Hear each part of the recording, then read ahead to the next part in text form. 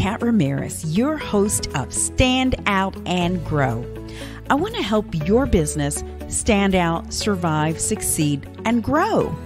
Building your business is really, really hard. And knowing what marketing and advertising tools you need to help you become successful is extremely confusing. After 30 years of working with thousands of businesses, I am here to help you make good business decisions.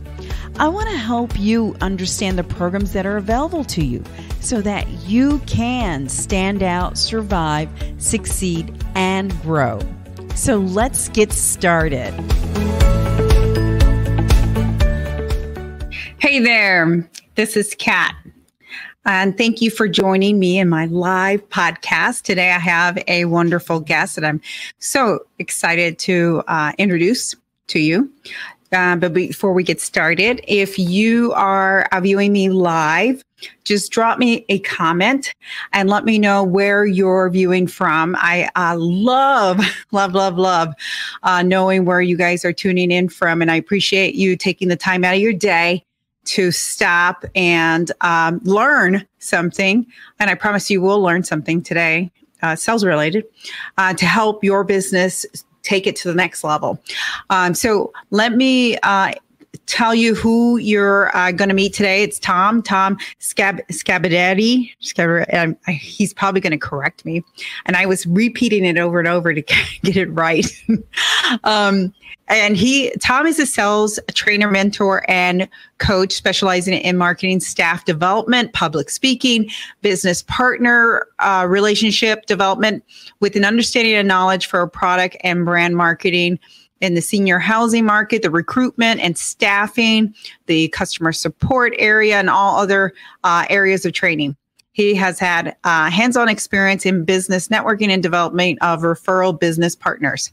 Tom's passion is to find the hidden essence in each person and help them develop it and create their personal success, which is a good example of what a coach or mentor should do, and him being a very good sales coach. So without further ado, let me bring Tom on. So give me a second as I switch some banners here. Okay, great. So welcome, Tom. Welcome. How are you doing today? I'm good, Kat. Thank you so much for that. It was a beautiful introduction. So awesome. Well, you know what? It's funny, and I'm just going to share this with everybody. I met Tom on LinkedIn. So, my big push is to meet as many people as I can on LinkedIn. It's a great virtual network. And I was very fortunate to meet with Tom. And when I met with Tom, our dialogue just took off, and we just connected dots. And I said, Tom, you got to be on my podcast because we clearly say the same thing. So Tom, just introduce yourself. Let us know a little bit about yourself so that anybody joining in can get a feel for who you are. Okay. Okay, great.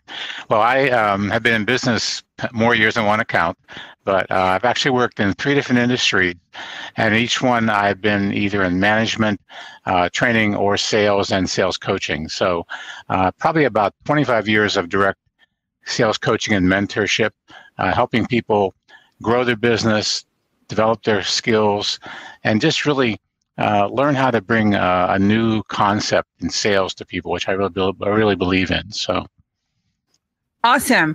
And so let's talk about that for a second, because you're really keen on this customer-centric selling, right? Yeah. Yes. As I said, I have sold and coached salespeople, and one thing I find is that most salespeople aren't really good about following up. And that's because they don't really build any kind of relationship with their customer. So when they try to call to see where the sale process is, they don't know what to say except, hey, Kat, are you ready to buy today? Have you made a decision? So the idea of customer-centric selling, I actually developed this a number of years ago when I built a sales model for an insurance agency in Los Angeles. And it was geared towards high-end insurance sales. These people are paying, tens of thousands of dollars for their insurance. So when I built this model, I decided not to go traditional. And my opening conversation with my customers was not, hey, you want to buy some insurance today? It was, what keeps you up at night? What are your problems?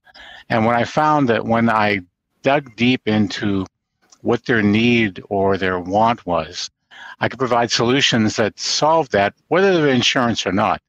And that built this level of trust that I think is very important in any sales organization. So. Yeah. And you just brought back like tons of memories for me because I was a sales coach for 27 years in major media. And I remember that would be one key question that we would ask for sure. Yeah, because I think the average customer, sadly, salespeople have a bad reputation across history, right? But when you go into a sales relationship, the customer is already putting up their guards. The classic one, I use this a lot in my training. When you go into a car dealer, what's the first thing they say? Can I help you? And what do you say? I'm just looking. No one just goes to look at a car dealership. You go there for a reason. So it's that guard you put up. So I believe in building this, what I call a buying experience versus a selling experience. Yep. I want to help you feel comfortable that we're going to go through a process. I'm going to explain the process too. That's really important. Letting them know what it's going to look like.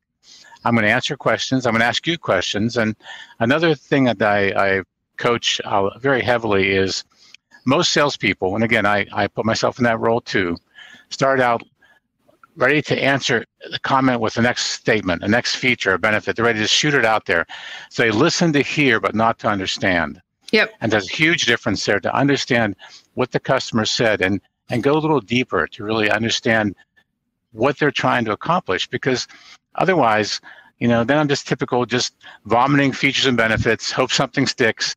And if I'm lucky and my price is right, I get the deal, which to me isn't selling. I don't know what that is. So. Yeah.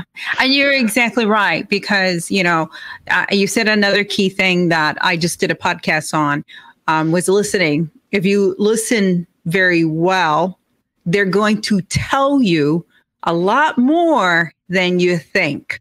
But you have to learn to listen very well because not everybody can listen and pick up clues, right? Right. Well, and along that same line, I also believe that what the words people use are very powerful too. If someone tells you that they're scared or they're frightened or they're nervous, that's a powerful word. And that means a lot to me to find out more instead of just, oh, okay, great. Well, let me talk about this product. And that's not how you sell. Selling should be a positive relationship that builds trust. Yep. And if you can do that, it pays you back tenfold. And that's sort of the core of this customer-centric. There could be a time where my product isn't right for you. After we've had our conversation, it's not right. However, if I have built and this is a key element that I want to talk about later, if I build a good network of business partners I work with, I can bring in a solution that may be right for you. Yep. And all of a sudden, I bring this new level of value and relationship way beyond the other salesperson. It makes me much, much more valuable. And I may not get the sale today, but I'll get something out of it down the road, whether it's referral or just a positive, review on a Yelp. Yeah. And so, okay, I'm going to share another situation with you because you just brought up another point. And this really is interesting on how it plays out and how well a salesperson really listens to their client.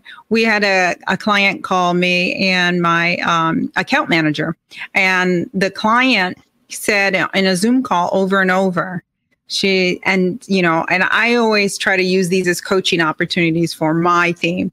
But she said repeatedly, I want you to tell me what to do.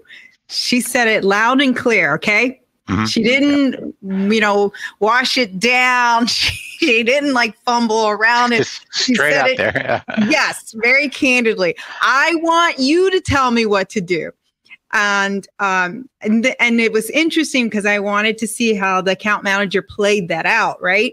And the account manager said, well, once again, client ABC, we have this option, this option, this option. And, clearly did not listen, right, to because The client wanted us to just say, well, okay, we're going to do option 2 because that's exactly what you want. And that's going to deliver exactly what you need.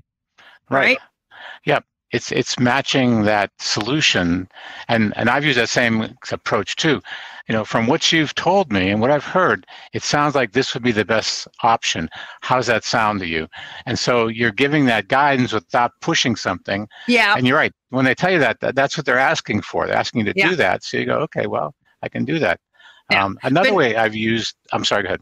Oh, I was going to say, I've seen that happen a lot, though, where a client will say it in some way, form, or fashion. I want you to tell me what to do, right? In some form or fashion. Maybe not as direct. Sometimes they walk around it. Whereas the person keeps selling and selling. And you know what I mean? Oh, yeah. Yeah. Stop already. I saw videos a bunch of years ago where this salesman the guy's writing the check and he's still trying to sell on top of the guy writing the check. It's like, stop. Shut up. He's right there. Exactly. Yeah, exactly. It's nuts. Another way I've used my customers in the same basis, I say used in a positive way. I will say, can I ask you a really big favor? And they say, oh, sure. I say, sometimes when I talk to other prospects, they're just not sure if this is right for them. And since you have experienced this, would you be willing to talk to them for me? I mean, they know I'm a salesperson, but if it comes from you, it's probably more believable. And it does 2 things. Number one, I've created now a endorsement from a true customer to another customer. But more importantly, I've made that customer feel very important that I ask them to do this for me. And again, it's a great way of building that relationship. And you get that prospect who's not sure and they go, well, look, it creates this transparency. If I let you talk to someone who's experienced my sale, I'm pretty open about that. So you go ahead and talk to them. They'll tell you what good and the bad. And all of a sudden they go, well, okay, you must be honest because you wouldn't do that otherwise. So. Right, exactly. And that's another great example. Okay, so let's go through some of your customer-centric selling key things. So how is it different? Okay, so the key is starting out with the idea that I want to understand what the customer really wants. They may have answered an ad or saw a on-site line, something to click, but tell me why you called. What's the real need you have here? Because oftentimes they think they know what they want, but until you really do that deep explore or discovery, you don't know. So I want to have a conversation where I ask you questions, you ask me questions, and then once I pinpoint, I want to clarify. I love recapping in sales. So if I understand correctly, you need this because it will solve this problem. Is that correct? If they go yes, I go, okay, great, we're on the right page. Now let's look at some options for that. And I always want to encourage my customers to feel they have control. Now, I say this completely honestly. I'm never going to lose control of the sale, but I want them to feel they're in control because that way it takes that fear away. So I always say things like, well, I want you to make the right decision. I want to make sure this is right for you. And then we go through the options. And then, as you said in your example, if someone says, well, tell me what to do, I'll go, well, okay, I can't make the decision, but if I were in your shoes, here's what I would do. So again, it's giving them permission to do that. So the customer-centric says, once I identify what the goal is, I try and provide a solution. And that's where I have to sort of pre-build this network of professional experts that are my business consultants. Again, I'll reference this insurance program I built. Since it was high net worth, I had a lot of business partners that I connected with. I had someone who was an ex-FBI agent who did security and cybersecurity. I had an art dealer who did appraisals, and I had a wine dealer who reviewed bottles of wine and gave valuations. I had a videographer, I was in LA at the time, a videographer who worked in the film industry who would videotape their collectibles and all their possessions. So when I'm talking to a customer and I found a need, I could just plug this person in and say, oh, well, here's a solution for you. And all of a sudden, my value just raised up and their comfort to work with me was much higher. So it's the ability to understand other needs your customer may have and have those resources available to you. Absolutely. Because in the end, you can give a referral to a business partner. Would they be sad? Kat, if I gave you a referral, would you be sad with me? No. Of course not, right? You'd be excited. And so, and then that quid pro quo would happen because I also teach a class on how to network. And when you build these relationships, you have to set ground rules with your business partners. Right. So understand that if it's going to give and take. I expect to give you business, and you can give me business. If I have that relationship, then I'm comfortable to give referrals to you all day long because I know it'll come back to me tenfold. So, yes, that makes sense. Okay, so then I guess the other question would be, why does it work? I think it works because it changes your role. I wrote this little white paper a couple of years ago when I was teaching sales to a large real estate, leasing. They lease apartments. And in life, when you've been in sales, you understand what they say is you want to be a trusted advisor. That's the goal. I'm a trusted advisor. Well, I do too, but the reality is the first time I meet you as a customer, I can't be a trusted advisor. You don't even know me yet. This article I wrote said, I'd rather be a guide. And you think about a guide. If you've ever been on any kind of a trip, what does a guide do for you? Well, first, they get you where you're going to go. That's important.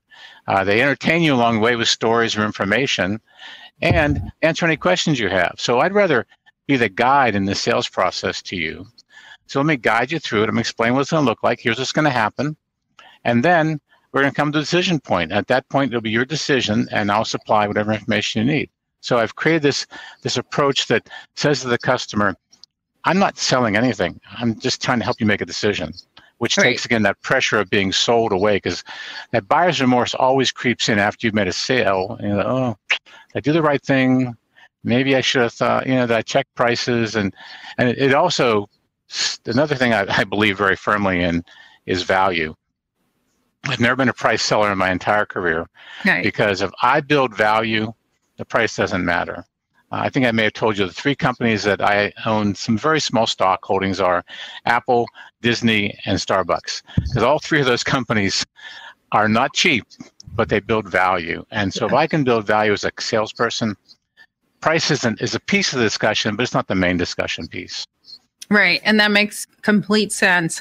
And I think there's a thing to that is, when you're building value and when you're creating that trust, there is a lot in play there in that you're not going to do that overnight, right? No. That is not going to happen overnight. And I think for a lot of salespeople, and maybe newer ones too, is they don't understand that it takes 10 appointments or 10 calls, a lot of time, and this is a minutia of work, right? Because it takes so many tries to get the one call right in front of that person. Right. And a lot of times it's not because that person is avoiding you or doesn't want to meet with you.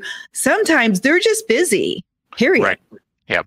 And if you give up, you might have lost that one good call, right? 100%. And as much as I hate to say it, sales is about numbers. It's a numbers game.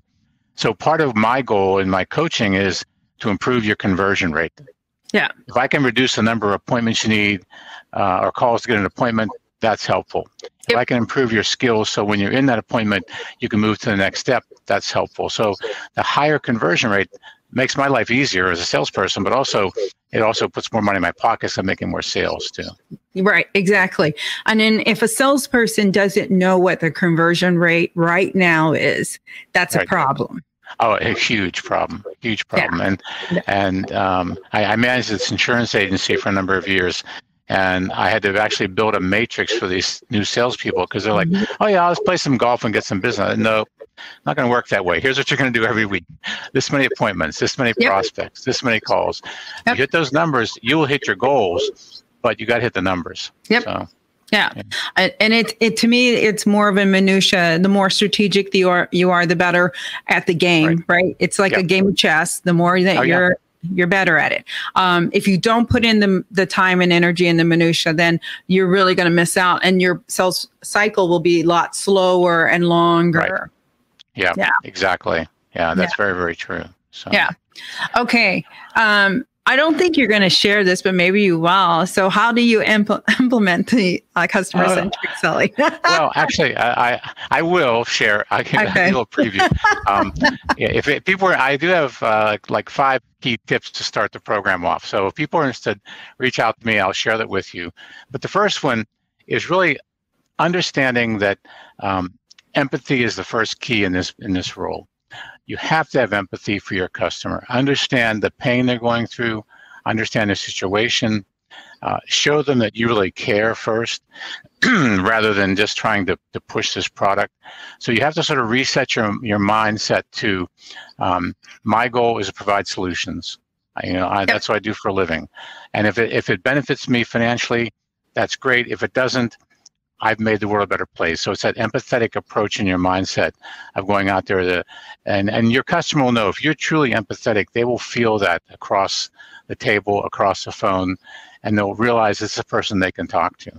Yeah, no, that makes total sense for sure. So I guess give me your feedback in this, because I'm a little complex by this, because I come from the world of media, of course, and I sold to business owners. Okay. Never having been a business owner, it's hard to have empathy, right? Yes. So how do you get around that? Well, I think we have this thing called the internet, which is really important. I use it a lot. So when I first started in the business, I didn't have that, but I use it to research. So before I go to meet with a customer, or if I'm looking at a job opportunity, I want to learn about that company. I want to understand who they are, what their mindset is. So if I find out that my prospect has a mission statement, they have goals for their employees, this tells me a lot about the heart of that company. So now I can go in and I can share similar thoughts, or even mention, hey, I was looking at your website. I'm really impressed you have those kind of, principles. Those are great to build on. So now I'm talking about something that's important to you. Yep. In my networking class I teach, I talk about common ground. If I can find common ground with you outside of business, our relationship magnifies tenfold. Yep. If we like the same sports team, if we hate the same sports team, if we like the same kind of food, and we can talk about that, now our relationship is built on a different level than business, and it can transition over to, oh, well, this person must be okay because they like the same food I do. Let's talk about business. So again, it's a research, don't never walk in blind to a customer, learn about their business. You don't have to be the expert. I wouldn't walk into an electrical engineer and try and talk electronics. I know what their sales pitch is. Look at their marketing. You can learn so much from a website about a company, and that can give you some insight. And again, when you tell them how much you enjoyed it, they feel good about the conversation because you've given them some positive feedback. Right. And that makes total sense. And that's great. And I'm glad that you said that, and especially the emphasis on research, do your homework, because I think a lot of times, and I feel this and see this a lot, okay? A lot of times people want instant gratification. They want a landing page. They want a funnel. They think that these are going to convert on their own. And let me use a great example, especially clients with a high ticket item. Yep. And, I always use myself in those shoes when I talk to a client who wants some kind of funnel on it to convert without any human contact. And I'm like, put yourself in your future client's shoes. Are you going to buy a $5,000 product without talking to someone? Right. No, you're not. Yeah. You know what I mean? Yeah. Oh no. Absolutely. I think that human nature is so important. I have a mentor that I follow on LinkedIn. I'll give him a free plug. Marcus Sheridan, who is a great guy. He built a successful business on this concept of they ask, you tell. So his website is very open and transparent, and I think that is a key that I should be able to get information. I shouldn't feel like I have to talk to somebody right away, but when I have questions, they have to be available to me. So it lets me have that control on there. So sharing information is good because you should not be afraid of your information. I shouldn't be afraid to tell you what I do or how it works or what the cost is. If I'm afraid of it, I don't believe in it. And that comes across real clearly. Exactly. And that's a great comment to make. Okay. So anything else we should know about the customer-centric selling that I haven't asked you about? I think that the key is you have to have this network of business partners that you work with in business in general, whether it's customer-centric selling. I should have people that I can rely on and trust. And I belong to quite a few of these paid networking groups. I have nothing against them personally. I just think you can create your own much more efficiently. So I would recommend, if you're starting your business, go find 3 or 4 people who sell similar services to your client base. Yep. And have a monthly meeting with them. And we're out of COVID, so have lunch with them and just chat. That will create a much stronger network of similar resources to help you and help them. And then you can say, well, great, I'm going to go meet with Kat next week, and she's looking for this. Do you have any product that might fit her needs? Because then when I'm talking to you, I also can plug in this other. And so again, my value as a salesperson raised up, because I'm not bringing in one solution, I'm bringing in multiple solutions. And they may even link together and work well. Yeah, so. That is some great advice. I love that, Tom.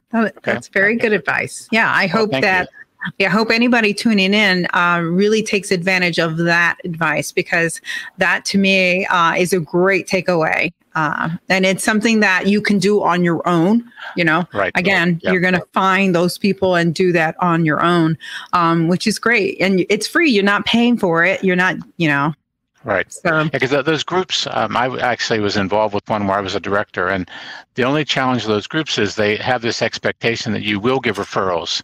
Yeah. And we can't always do that. So if I can keep it on a more casual basis where it's more shared thinking, I think it's more valuable to you.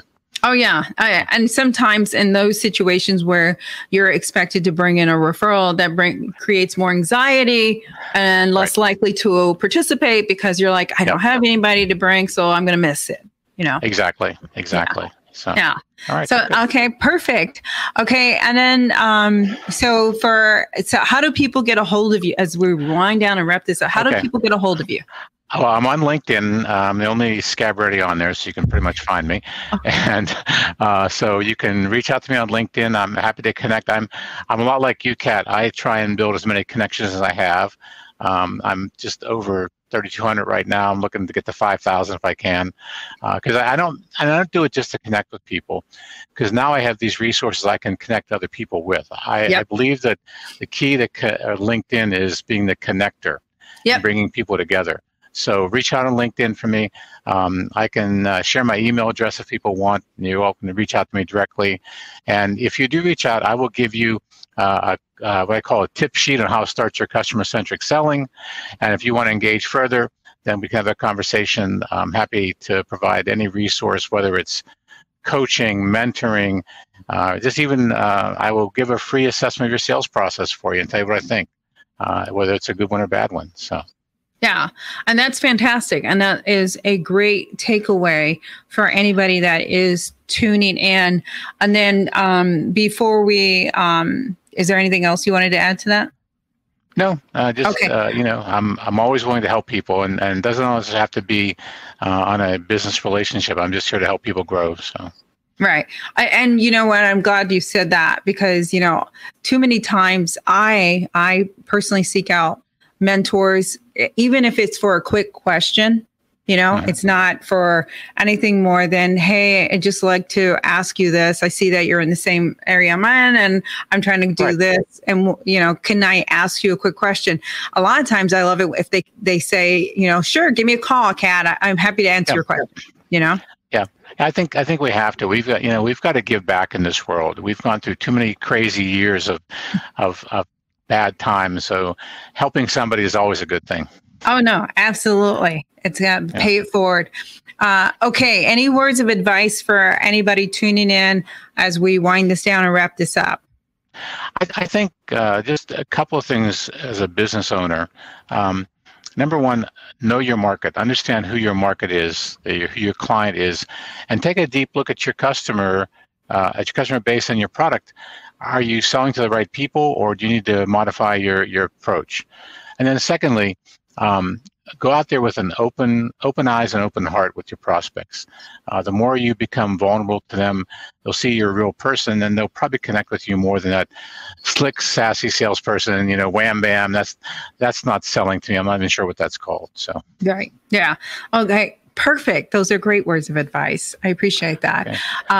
And again, if you are tuning in now, please hit replay and watch from the beginning, because this is all about customer-centric selling, which is really different from your typical hardcore sell or a pressure sell. And there are lots of different ways to sell. And again, this is really based on your personality. But if you're having a tough time at it, this is probably a great one to test and use, because it is a little more endearing. It's a little more relating to your client and listening, really listening. Thank you so much, Tom, for joining me today. I really appreciate that. Oh, Kat, thank you for this forum. I love what you do, and I really appreciate the chance to chat with you. And I'm always here to help whatever you need. So. Okay, great. And if I don't talk to you before the Christmas holidays, Merry Christmas. Yeah, Merry Christmas to you too. Have a happy holiday. Okay. Thanks. Thank you for tuning in to my episode today for Stand Out and Grow. If you're just now catching it, please hit rewind and catch it from the beginning. This episode is really based on the customer-centric selling, which is a great way to test and try if you're not having any success in closing or selling. Give it a go and connect with Tom on LinkedIn. If you watch the video, you'll see, and I'll put his links below in all of the comments so that you can connect to him. Until next time, as I always end this, you got this.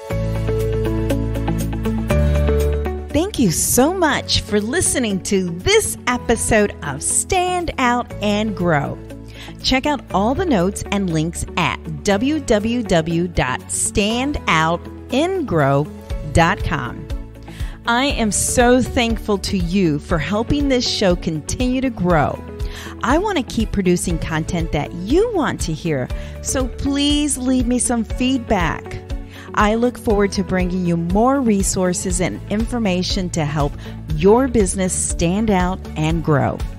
Please follow us on social media and make sure you follow this podcast so you can learn more about helping your business stand out, survive, succeed, and grow. Until next time, you got this.